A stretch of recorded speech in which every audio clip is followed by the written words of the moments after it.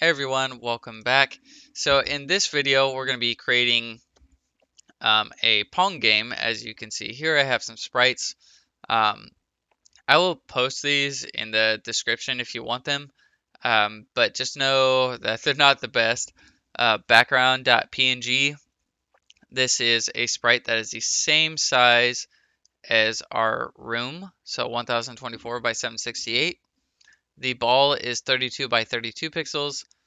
And the bat is 44 pixels by 128 pixels. So if you want to just make your own, you can.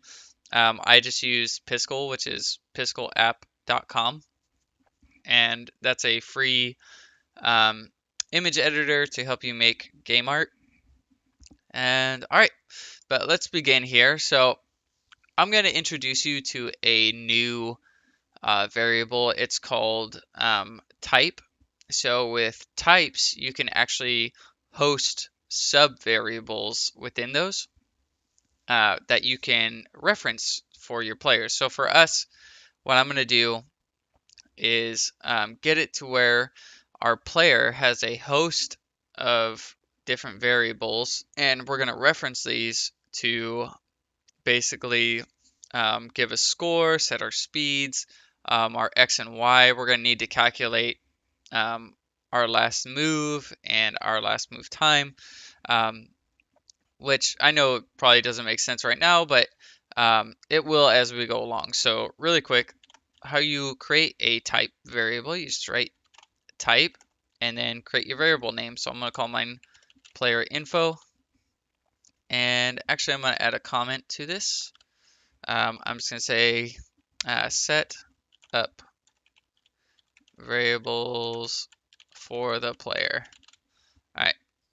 So now, underneath this line, what you can do is add our subvariables. So first we'll add our X and Y variables. So you have to initialize them first. So let me say this will store the X and Y position of the bat on the screen. All right, so you want to just do X as float, Y as float. So these are going to be decimal point numbers.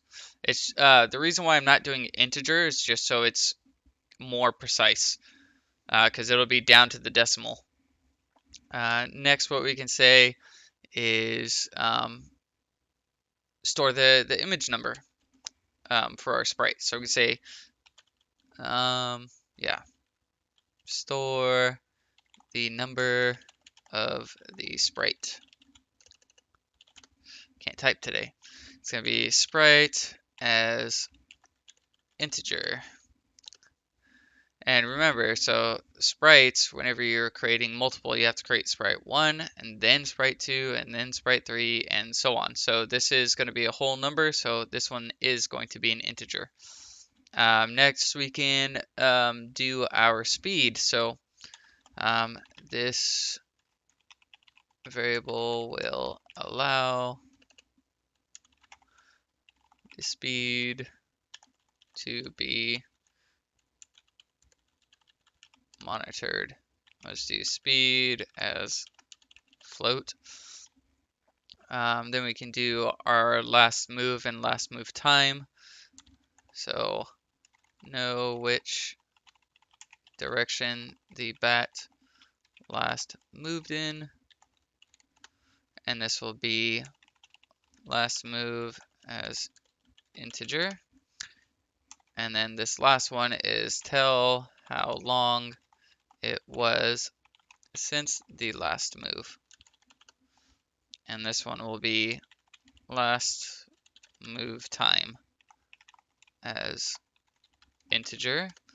And I think the last one we need is just our score. Score of the player. Score as integer. And now to end that new variable containing subvariables, you just want to type in type. All right. So now, how can we reference these? Well, it's actually really easy to reference type variables. So in order to do it, all you have to do is do like, um, we'll say we created a global variable for our player, right? So we'll say global player as player info. Oh, there we go. As player info. So now we're setting our global variable of player to the player info, which contains all these sub variables. So what we can say, say we wanted to set our image, right? So I'll do another global here. I'm going to say global player image equals 1. All right, and I don't have that one here, so this is me creating a new variable. So what we can do is say load image, and for the image that we're going to load, we're going to say player image. So this is basically retrieving that global variable that we just created, which is just 1. So really, all I'm saying here is 1. I'm just giving it a name so it's easier for me to reference, right? And then now we just need to load the image that we want to have. So in our folder, I have the bat.png, so I'm going to put quotations, and I'm going to say bat.png, and then close it off. Now, in order to create that sprite, I'd have to say something like create sprite, and then I want to do the player.sprite of the player image. All right, so we can hit play now, and sprite 0 ID must be, did that not give us, wait, oh, I know why.